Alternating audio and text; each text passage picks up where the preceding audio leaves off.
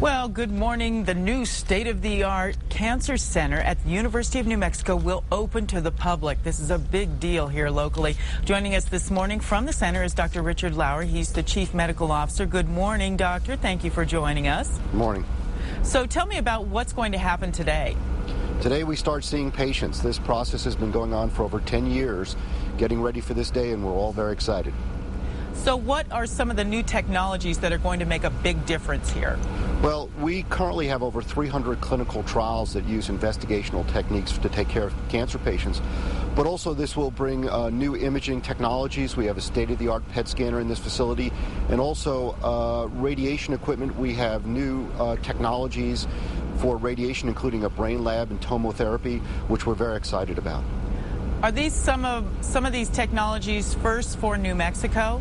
Absolutely. We will bring new technologies that are nowhere else in the state. And any last-minute touches that really need to be done before everybody comes in today? Well, we're getting ready. I think we're ready. We've been working on this for some time now. How many folks do you plan on treating there? Today we expect to treat around 300, but in the future we currently are seeing about 400 patients a day, and we expect that to grow to about 800 patients a day as the facility comes online. Now, how does somebody get access to the UNM Cancer Center? Sometimes that's a big question. We have all these resources, but is everybody going to have access? Absolutely. You can access this through your physician. You can go online to access it. You can call us directly. We're open to everybody.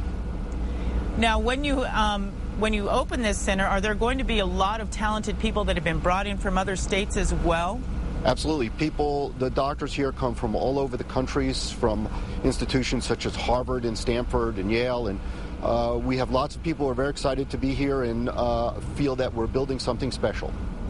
Now that you have the center, are there treatments that are now available to New Mexicans that maybe weren't available before? Yes, we have new technologies and new drugs that have come online with the new center. Okay.